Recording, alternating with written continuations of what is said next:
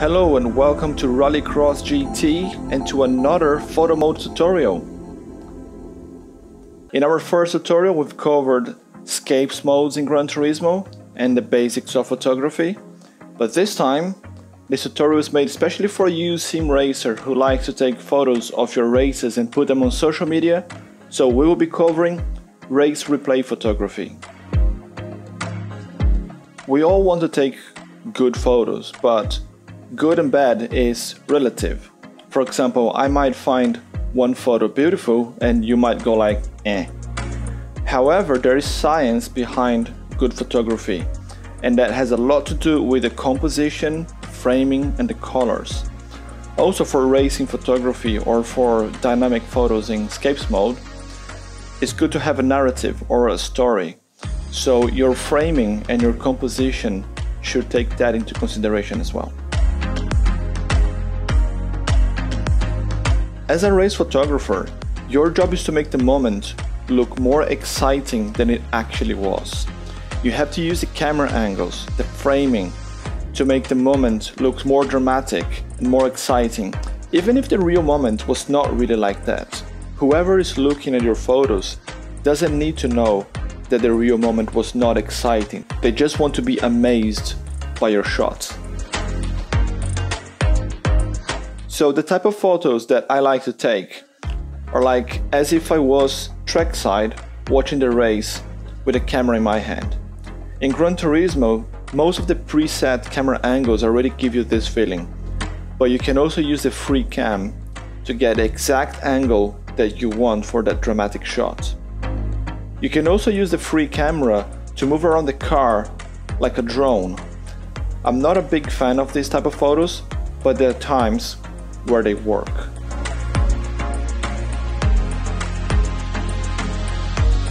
Before we dive straight into practice, I would like to show you some photos that I've taken in the past. I will be mentioning which car I'm driving in each photo, just so you know that you don't always have to be the center of attention to make a good photo. There are times where you can have another driver as a focus and still make a good photo, and that also gives you more material for social media where you can post and tag them and they can always repost your photos.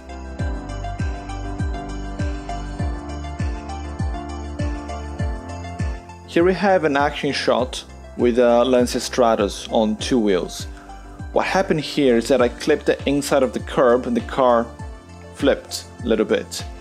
It's not a high jump, but the way I took the shot, it makes it look a bit more extreme than it actually was. In the framing, I put the car on the left hand side of the picture and left space on the right. This gives a sensation of movement and direction that the car is traveling in. Now here we have a group shot. I'm driving the yellow Abarth in the middle, and you can see that there's very little empty space in this photo. The idea is to make you look busy and claustrophobic, with a lot of cars side by side. I cut the DeLorean on the left in half on purpose, and the idea is to make the photo look so busy and so much going on that you can't even fit everything in the frame. The cars on the back are quite far from the action, but the trick here, I put the camera far away from the Abarth and then zoomed in, so then the cars at the back, they appear closer to me in the action. Now in this one, I'm driving the Yaris that is in the center, but the focus here is on the Peugeot in the front. This photo was taken on a high-speed corner, and the idea was to align the three cars for the shot. So you can see the three cars, they are lined up in the main diagonal, which is top left to bottom right. And all the cars, they are facing the secondary diagonal, which is top right to bottom left. It's a balanced composition, and I used the shutter speed and the aperture to give just enough motion blur to the photo. So we've talked enough about theory, let's go and see how we do this in practice. I've got this race replay where we can apply the points we talked about earlier. I picked this one in particular because I have already watched it and identified some interesting moments we can practice our framing, composition, and camera positioning on the track.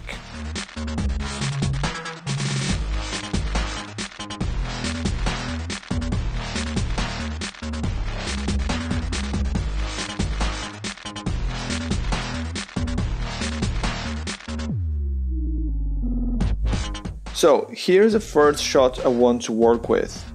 I'm driving the blue Corvette. We're in the right hand corner and there are a few cars around. So I'm going through the preset cameras and I'm looking for an angle as if I'm on the side of the track with my camera in my hand. I'm not massively happy with these angles here, so we're gonna let the replay roll again for another half a second or so. Right, so going through the camera angles again, still nothing really that shows my Corvette in a good angle with the preset cameras, but we can still use this moment here for our exercise. We're just gonna look at a different car. We're gonna pick this white Shelby here since it's the closest one to the camera. The first thing we do is work on our framing. The framing will depend on what narrative you want to tell with your photo. We can do a close-up like this and only show the Shelby and leave a little bit of space on the right. You can still see the car behind. It's not a bad shot. Or we can zoom out a bit, include the Tesla as well. It's the same moment in the race, but now it looks like there's a chase or battle going on. Also in this framing we can see a little bit of the curb on the bottom right of the frame, which shows that you're going through a sequence of corners. Now let's try this. We're gonna keep the cars in the same place. We're gonna try to find another angle to show the Corvette, the blue Corvette I'm driving. The preset cameras unfortunately are not helping our cause, so we're gonna have to use the free camera and find a track side angle that works for this. But one very important detail about the free camera is where to place it. I see a lot of people do this and they put the camera right next to the car. What happens when you do that is that you end up distorting the car and make it look stretched. And then to make it even worse, people put the camera close to the car and then zoom out in an attempt to show more of the scene. It does not look good. Just don't do that. So, positioning the free camera. The trick is to make the scene look dynamic. Here it's close to the car, but we still have some space on the right. But there's no action going on here. The yellow car is too far back, and there's a blue car in front, but it's not even in the frame. How can we make this look more exciting? We go trackside. So I'm just gonna walk backwards from where we put the camera close to the car, keep the cars in the same position, and frame again.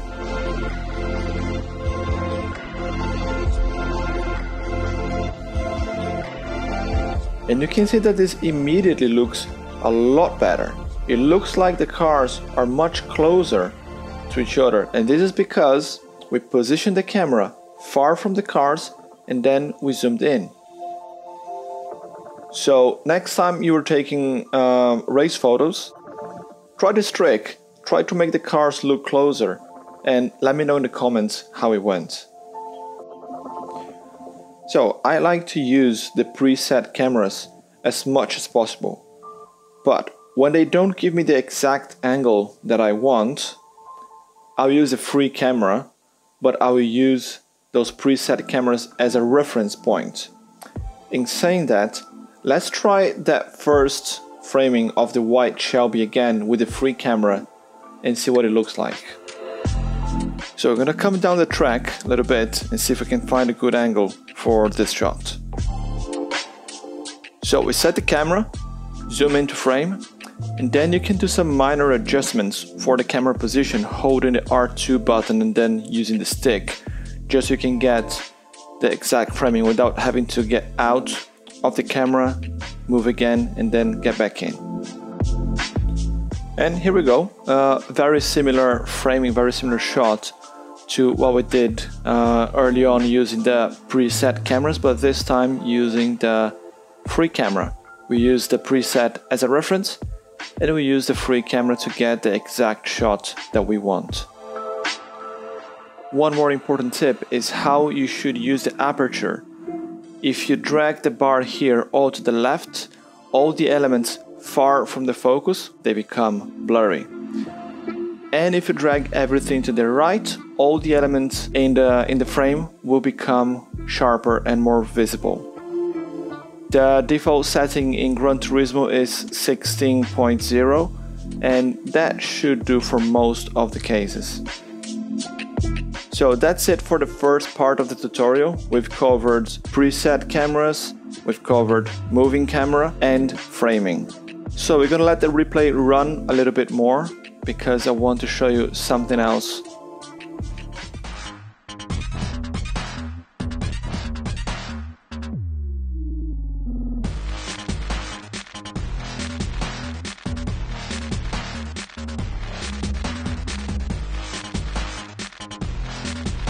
So we're looking at these two guys here now, the Dodge Challenger and the Camaro.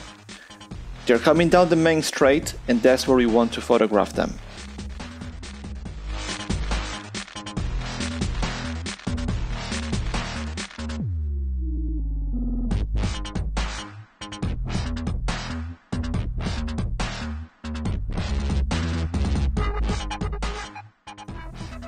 Right, so this is the point I want to photograph.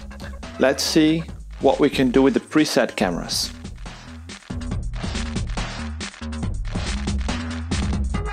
So none of the preset positions give me the effect that I'm looking for. I want to show a good side-by-side battle. So we're gonna have to use the free camera for this. So just gonna go for a walk here outside the track to the side.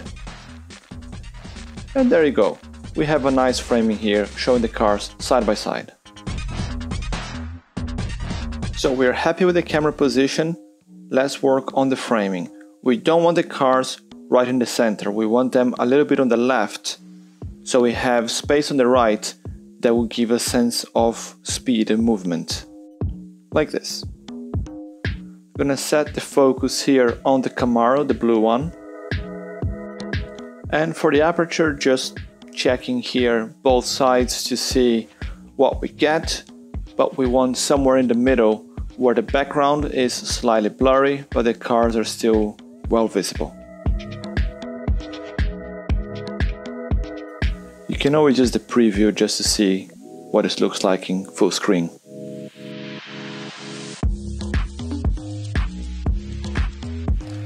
And this being a speed shot, we need to work with the shutter speed.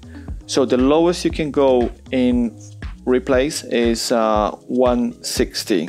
That's the lowest you can go. Let's just take one shot like this and see what happens. The slower the shutter speed, the more blurry you're gonna have. So you can see the background is completely blurry, the foreground, the little grass, you can't see anything, but the cars are still okay.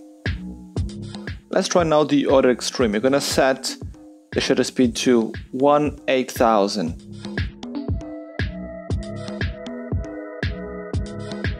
Now there's absolutely no blur. This is as crisp as you can get. But there's no sense of speed, which is what we're looking for. So I know from experience that 125 or 250 will be good speed for most of your moving shots. I'm going with 250 here. You can see there's just enough blur in the background. You can see the wheels are spinning, and there's still a little bit of blur in the grass in the foreground as well near the camera. There is one more feature here that is very important, but many people don't even know it exists, which is the panning mode. This affects how the camera tracks the car during the shot. There are 3 different panning modes. Each of them will move the camera in a slightly different way. By default, the game comes in the panning mode 2. So let's just play around a little bit and see the difference between the three modes and what they do. Panning mode 1, it's fixed camera. The camera is on a tripod or handheld by someone on the side of the track, and it's tracking the car as it passes by. This is probably the closest you get to a real-life situation where you're photographing a race car. So you can see now that the cars are still visible, but the background is completely blurry. This works if that's what you're looking for, but that's not what I want here right now. Panning mode 2, which is the default, is moving camera. So the camera does not track sideways, but it follows the cars in a straight line. It moves as if it was on rails or something. So that's the shot we took before. The background is a lot more visible now, but you still have a little bit of blur in the front, and the cars are well crisped. Same camera settings, just different panning. You can clearly see the difference here. Panning mode 3 is moving and rotating camera, so it's a combination of both modes 1 and 2. So here the camera is moving sideways on a rail, but it's also tracking the car as they pass by. Depending on the distance between the camera and the car, you will notice very little difference between the modes 2 and 3. And as you can see here in this example, there is very little difference. I'm not gonna work more with this one, but maybe give it a try and let us know in the comments what you think for the difference. So now we have the three photos side by side with the three different panning modes. Let me know in the comments which one is your favorite or which one you like the most, and also if you knew that this feature existed. So now we've talked about camera positioning, framing, tracking. All of this should help you take better photos for social media. But before we finish this tutorial, I want to show how you can use some effects and filters to make the photo look even better. We have quite a sunny day here in Willow Springs. There is a lot of reflection already in the cars, but I want a little bit more. Glare affects how much those reflections will shine. The more glare you put, the more they will glow. Let's do a quick preview. Just a quick point that we talked about in our first tutorial. Any changes you make here above the filters in screen effects or white balance, it affects the whole photo. So just be careful with that.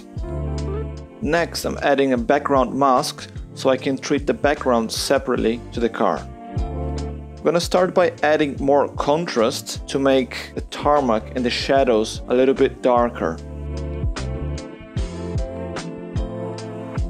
And then remove a little bit of saturation because I don't want the green wall at the back competing with the cars. The idea is to make the cars stand out as much as possible. I'm gonna do some quick adjustments to the blacks as well. Not too much because I have already added enough contrast, but you can see the shadows of the cars, they become a little bit crispier. Quick preview again. So that's good. I'm gonna work on the cars now. I always start looking at the contrast, trying to make the lines of the car, the shadows, a little bit more defined. I'm putting a little bit of blacks as well, not too much because we already put enough contrast, but just enough to enhance it a little bit more. So there you go, some cool adjustments to this shot. The car is jumping out quite a bit with the strong colors, the road dark as well. But let's go crazier. Let's add another mask and see what we can do with this. How can we make this shot even more dramatic? So I got this one here that works on the top and bottom, leaves the center clean as is. And I'm gonna cycle through the filters and see if we can find something interesting.